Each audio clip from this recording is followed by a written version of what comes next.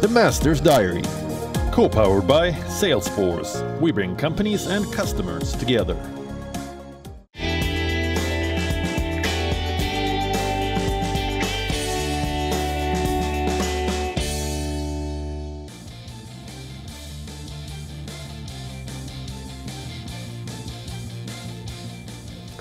Hello and welcome to a special edition of the WION Master's Diary with me, Digvijay Singh.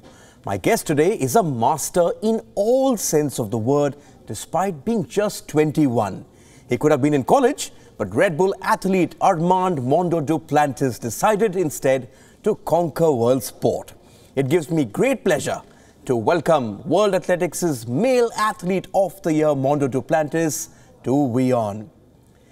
2020, Mondo, was a rather difficult year for the world, but for you, a year you will remember forever, especially after being named Male Athlete of the Year, Mondo. Yeah, exactly. 2020 for me started off basically perfect. I had, at the time, which was close to perfect indoor season, and I was able to break the world record twice. So, I can't really complain about that. And, everything seemed like it was just right in the world. And then maybe 2 weeks later after the indoor season, the whole pandemic started to set into the world. And then everything just kind of came to a screeching halt. And then, after that, the Olympics was postponed. The European Championships was postponed. But, I was able to still come away with an outdoor season. I was able to get some good marks in towards the end, even though it was limited spectators and a lot of restrictions. But, I was World Athlete of the Year. So, I can't complain with the way things worked out. It was definitely worse for a lot of other people. Yes, that's true. It was pretty bad for the rest of the world. But I'm just going to run by a list, Mondo, of the previous recipients of this honor, and you will know where I'm going with this. There's Carl Lewis, there's Michael Johnson, Haile Gebrselassie, Hisham Al Garouj, Usain Bolt, Renaud Lavillenie, fellow pole vaulter like you, Eliud Kipchoge last year. Those are legends of your sport. And you have just turned 21 and are already being described as the present and future of athletics. How does such a heavy mantle sit with you? It's, it's still pretty new to me. This kind of whole thing started when I broke the world record for the first time. And then everybody was kind of asking me if I thought I was going to be able to fill Usain Bolt's shoes. And, that's one of the most common questions that I get now. But, I don't worry about it too much. I can only do what I can do. And, we do a different event. We're different people. We're just different humans. So, I go out there. I just try to jump high. I try to be me. I try to be genuine. And, I just try to put on a show, and, everything else just kind of works itself out. But what a show you put on in 2020. You would also agree, Mondo, that your sport, in a sense, is in very fine hands. I was at the Rio Olympics in 2016, and all the talk there was about how athletics was going to struggle once Bolt and Sir Mo Farah moved on. But some really exciting times with Karsten Warholm, Noah Lyles, Shericka Jackson, Dina Asher-Smith, Sifan Hassan, all coming into their own since then. And I've obviously missed quite a few of your fellow athletes. Yeah, I think that's true. I think there's a lot of great people in a lot of different events. So, that's how sports works. There's, once one person leaves, another guy steps up. And I think that's just always the case. And that always will be the case. So, yeah, I think athletics doesn't have to worry. There's going to be some good results down the road. Mondo, during the pandemic, I did speak to Lord Sebastian Coe, who heads your sport, and credit to World Athletics to be the first sport to have a calendar of events, even as the pandemic raged all over. What a year for athletics. So many world records, especially in the middle distance events. Yeah, no, it's crazy, really, because, a lot of us were so limited on what we can do training-wise because we didn't have access to all of our facilities that we were used to, and especially me, at least. And so, training was a little bit tougher, during this time. So it was really surprising to see how great of everybody's performance was. Honestly, I don't even understand it myself. I guess it's just because everybody thought it was the Olympic year, so kind of everybody was in that Olympic shape, maybe. I don't know. I mentioned the awards, Mondo, a short while back, and at the World Athletics Awards, it wasn't just you. Lots of awards coming into the family and the extended family as well. with the Garden Challenge also winning one, the one you, Lavillenie, and world champion Sam Kendricks put on that show. True. Yeah, we my parents winning the Coaching Achievement of the Year award was truly an honor for our family because, we have this whole thing is a family operation, and my parents are my coaches, and so they've been with me every step of the way, and they're the reason for my success. So to see them get some of the credit that they deserve it's really special. And also the Garden Clash, which was just great innovation, I think, by Renaud Lavillenie, when we were able to do a live sporting event in the heart of the pandemic when there was no live sports on television. So we had a lot of successes this year in my family and my competitors. Right, talking about your family, a complete sporting family, starting with your father and mother, who you mentioned, and of course your siblings as well. So I just want to ask you something offbeat. What are the conversations around the dinner table like? I mean, at the end, we're just a normal family. I mean, no, we're not normal. we like sports. We like to talk a lot about sports, of course. So we like to talk about pole vault. We like to talk about baseball. My middle brother's a baseball player. We like to talk about a lot of things, though. We like to just, at the end of the day, be a family and mess around, argue, be stupid, have fun together. And, I think we find a good balance between, the two of like my parents being my trainers and also being, my mom and dad. And during the pandemic, Mondo, how many times did you all talk about those 2 world records? Was it the one the elder brothers ribbed you about? No, we don't talk about that much at all, really. I feel like I don't really talk about it much at all. The only times I talk about the world records really is just when I get asked by in interviews and stuff. I don't want to dwell on it too much. I think it's great, and I think it's really cool to hold the title as the world record holder now. But I always want to be looking forward, and I don't want to just sit here and boast on how great my world record was when I think that I could always be doing better and I could, go out there and do it again and achieve even higher heights. So, I don't sit on it too much. Yes, you spoke, Mondo, about how 2020 was tough for a lot of people globally. But personally for you, what did that period of shutdown teach you? You were on an incredible high, having set the highest mark in pole vault within consecutive weeks. And then within a month, you were grounded.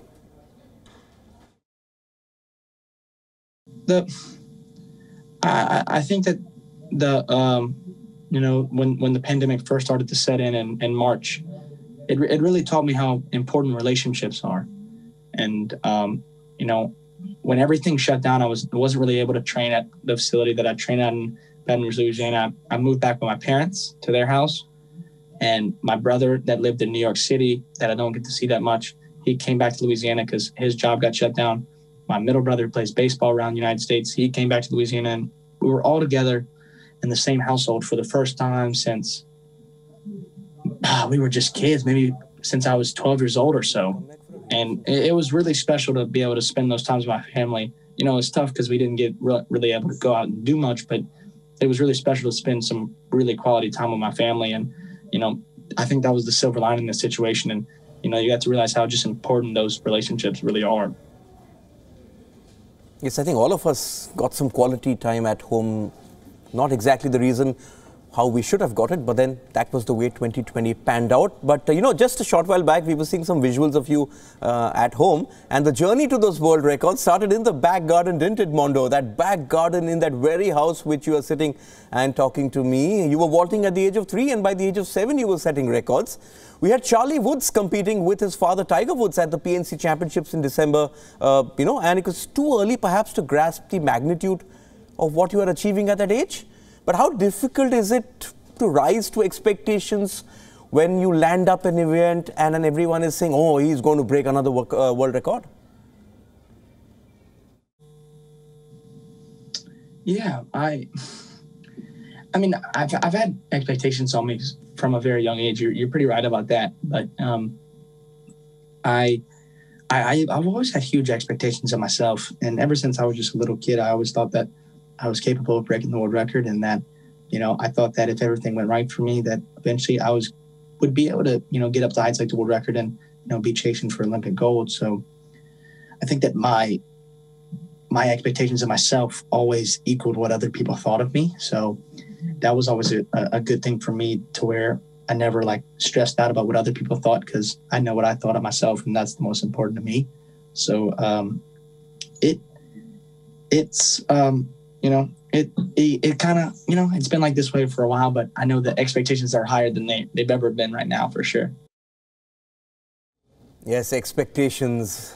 What sports person doesn't like expectations, Mondo? Because, that's how it is. But there's also a certain romance about pole vault as a discipline in athletics, obviously due to the feats of Sergei Bubka, who single-handedly raised the bar and the profile of the event, and even Yelena Isinbayeva, who for me was the pole vaulter I saw compete at the Beijing Olympics. Now, ultimately, like a lot of athletics events, it is just you and that pole in a huge stadium. It is as lonely as they come. Yeah, no, it's super true. It's super lonely in the sense of, your struggles are all you. And, when you got to figure things out yourself sometimes. Nobody else can go do anything for you. It's not a team sport to where, you have a teammate that can pick you up or help assist you in any way. It's, you have a coach that can give you good tips and all, but at the end of the day, you have to go out there and you got to get it done. And, you got to get past your struggles. So it can be lonely at times, but I think I like that aspect of it every once in a while, because, it makes it super difficult, but it makes it, really rewarding also. And who wouldn't want 2 world records and erasing that other outdoor record? It is rewarding after all, isn't it? Isn't that why we all compete in sport? And what people don't see though, Mondo, is the numerous times you fail in the event. Now the headlines are obviously the moment you clear that bar, but it is attempt after attempt till you get it right. Can you tell me what was going through your mind when you landed on the mat after breaking those 2 world records, first in Torun and then in Glasgow in February? When I broke the world record for the first time in Torun, it's such a crazy feeling. It was like just this rush of emotions that, kind of just flooded through my body. And it's still hard to believe that it actually happened. I always dreamed of the day that it would come in the moment. And, the second I kind of go over that bar and I was falling down in the pit, I realized what was happening. And it was like, I felt like I blacked out for a second. I kind of went unconscious. I was just running around, just yelling, going crazy. And it's just one of those moments to where you don't get that many moments, I don't think, in a lifetime. And, it's something that I know I'll cherish, and it's going to be one of the more special ones. Yes, just seeing visuals of you celebrating with your mother, those moments, as you said, will come very rarely over the course of a career. But you were also undefeated through the year. And you then broke the outdoor mark of Bubka in Rome in September. Now, for someone of my vintage, pole vault was always about Sergei Bubka. He sort of defined the event, like Nadia defines gymnastics or Michael Phelps does with swimming. That would have been a very significant moment for you, considering that you too would have grown up hearing his name as your father was a pole vaulter. Yeah. I mean, Bubka is it's still kind of the name of pole vaulting, and I think a lot of people still think of Bubka as the best pole vaulter to ever live. So, I want to be the best pole vaulter to ever live, and I want to be known as that. And I want to go out there and I want to do the things that he did, but make him even better. I want to jump even higher. I want to accomplish more. I want to I want to do things that nobody's ever seen before. So I know that I have a long ways to go, but I have a good start right now. Yes, you're 21. You have a long way to go to achieve higher and higher marks in your event. I even remember that on one of your world records, you were given some advice by Renaud Lavillenie, who had in fact held the previous world record for a while. But this was remarkable in a sense, Mondo, to see 2 tough competitors putting rivalry aside for the sake of the event. And obviously, we also had the Ultimate Garden Challenge as well. Remarkable camaraderie. Yeah, I mean, me and Renaud have a great friendship. I mean, me and the other public, I've had just kind of a great brotherhood we've developed. And, Renaud's always never been shy to lead me to give me a hand and help me out, give me a few tips. I've went to France, Clermont-Ferrand, to his hometown twice now to go for a training camp and train with him for a week or two. And he's always been willing to give me a few tips on what he thinks I can do to take it to the next level and even take myself to heights like the world record. And, you know, I think that, you know, the world record, it's, you know, he was a part of that. There was a lot of people that were a reason for me breaking that record and, you know, everything leading up to that. And he had a little bit to do with that for sure. Yes, but that camaraderie you're talking about is going to be tested at Tokyo in 6 to 7 months' time. Obviously, you are top gun going into the Olympics, but pressure sort of does strange things at an Olympics. Remember the last one where Thiago Braz beat Renault to win the gold, and even the great Bubka had just one Olympic title. How do you approach that mega event considering you're going in as favorite? Yeah. I mean,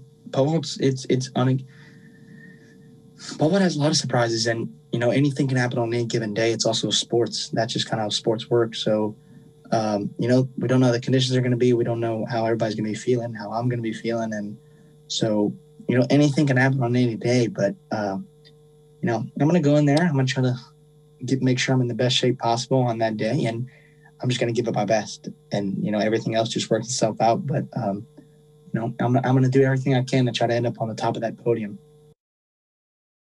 Okay, now talking about the Olympics, the International Olympic Committee, Japan, they all seem determined, Mondo, to host the Olympic Games. They're calling it a shining beacon for humanity to overcome this virus, but there will be restrictions on athletes. Are you prepared to make those sacrifices, especially the lack of physical contact, which goes against the very grain of the Olympic Brotherhood? Because, you know, I've been to 3 Olympics, the last 3, and the mixing of people from around the globe is what makes it so special.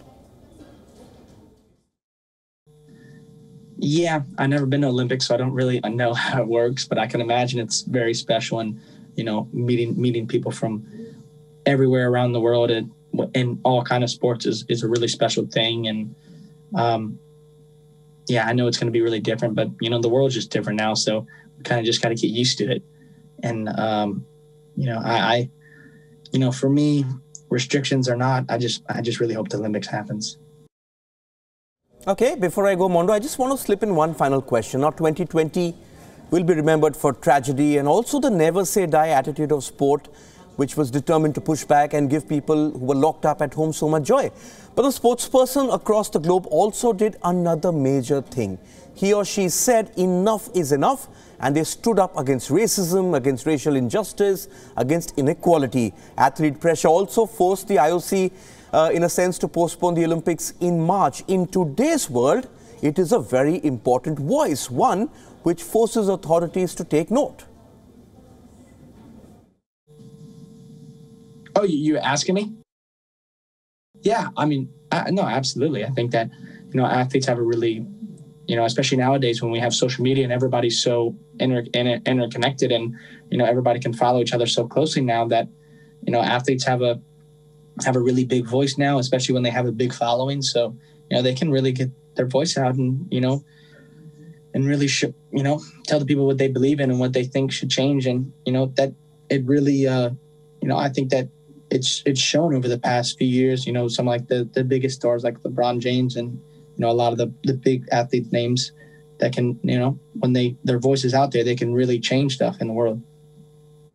Yes, and hopefully athletes the world over continue to raise their voices, even as you raised the bar in the pole vault. The Olympic motto goes faster, stronger and higher. And if you come to think of it, it sort of defines your event all too well. For sure. Yeah, absolutely. I think that's perfect. Yes, Mondo Duplantis, many thanks for your time and wishing you the best for another record-breaking year. And a happy new year to you and your loved ones as well. That's it then on this very special edition of the Masters Diary. Goodbye.